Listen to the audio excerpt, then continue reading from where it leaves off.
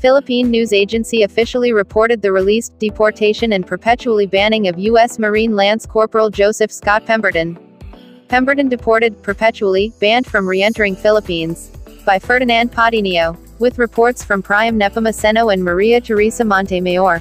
The Bureau of Immigration on Sunday deported U.S. Marine Lance Corporal Joseph Scott Pemberton following his release from prison. Bureau of Immigration spokesperson Dana Sandoval said Pemberton left the country on board a military plane for the United States at exactly 9:14 a.m. Pemberton has successfully been deported. Military plane left at exactly 9:14 this morning, Sandoval confirmed in a message to reporters. Pemberton, who has made headlines after being convicted of killing transgender Jennifer Laude in 2014, has likewise been banned from re-entering the Philippines.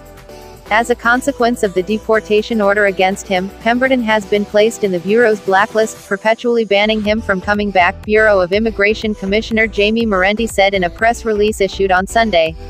Morenti said Pemberton has been in the Bureau of Immigration's blacklist since September 16, 2015, when he was ordered deported by the Board of Commissioners for being an undesirable alien, after being charged for murder, and later being convicted of homicide. Pemberton reportedly filed a motion for reconsideration in November 2015, which was subsequently denied.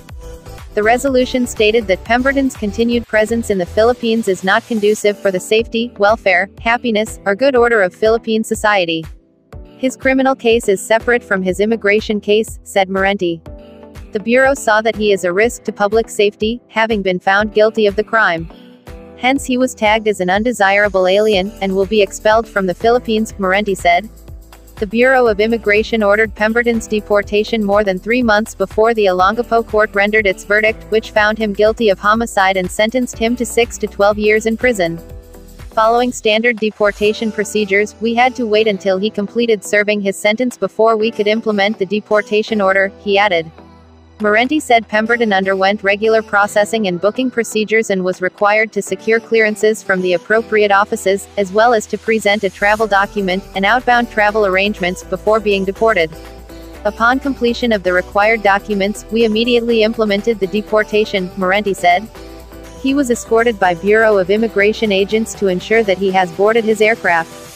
Should he attempt to re-enter the country after being deported, he will be denied entry and will be excluded.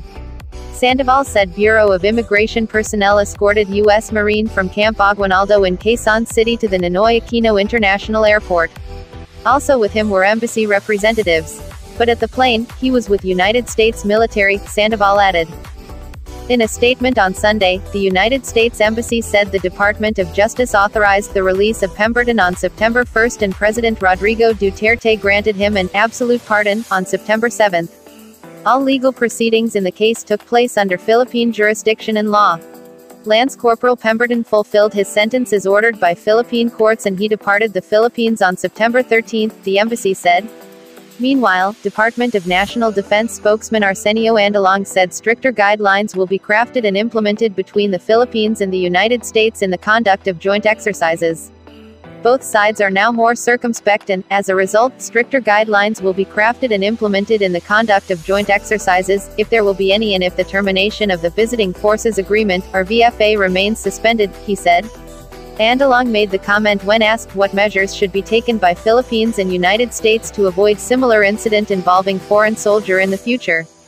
Although we have not had any exercises in the Philippines since the COVID-19 pandemic affected our country, we have engaged our American counterparts in frank discussions regarding future incidents involving visiting military personnel, he said.